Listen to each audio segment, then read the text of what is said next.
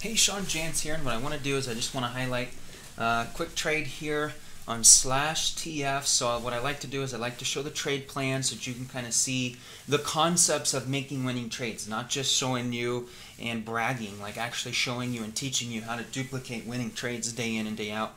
And just kind of how important and how simple it is to predict market movement, and how important it is to pre-plan your trading day in advance, just like I do for you every single evening.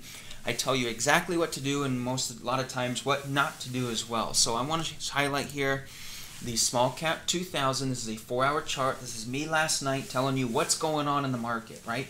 So the advantage of having somebody like me is you're probably not able to monitor this a lot. So I do all the monitoring for you. I tell you so you can come in the evening, right? Now I'm going to tell you what's going on, what to look for, what's the state of the market. Are we overbought? Are we oversold? So our /TF last night, this is the 4-hour chart, and make sure to watch this. We were massively overbought, right? We were inside of a 4-hour candle sell trigger. You can see that. We were selling off. We had this trend line that I had drawn for everybody. So everybody should have known to be looking to sell this chart, and it was very, very simple. I made some decent cash selling this chart. And then going into today, what I did is I used that same bias, and if we go to minute 1045, one of the things that I do is I literally draw to the tick where to look for triggers and where to look for sell triggers and buy triggers. So last night I said, hey, our first sell trigger and retracement, we need this chart to retrace to sell it again.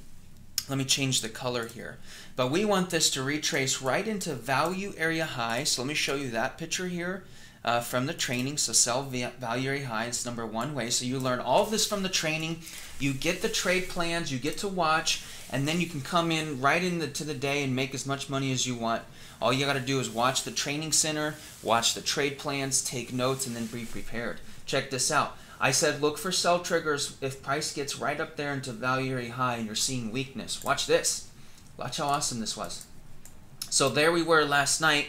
Look at this. We literally go to, like no joke, to the tick to value area high. You had 2 chances to grab this. We go to the tick. Let me zoom in so you can even see this. This is a 1-minute chart, but I mean, I swear I don't move this, and you can even get my charts. Unreal.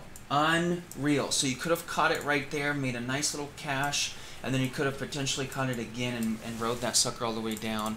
You know, you could have made $500,000, $2,000 on just that move right there. Unreal how it works. You just let the, so here's the cool thing. Would you have sold here? No, because that's not in the plan. That's not value area high. Do you sell here? No. Do you sell here? No, that's not in the plan. That's not value area high. Okay, Sean said, look for sell triggers at value area high. I'm going to try and enter here, and I'll put my stop loss somewhere up here. Boom, boom, boom, take profits. It comes back again. Okay, enter again, boom, take profits. You could have made as much money as you possibly want. All you have to do is watch the plans. I tell you literally where to look for triggers. I have all of this on your chart, so I gave you the directional bias from the longer time frame, so it's very, very simple when you put it all together and take time and take notes, and then you can come into this trade room and you can post what you're seeing. You know, Tom, one of our really good traders, been in here for a while.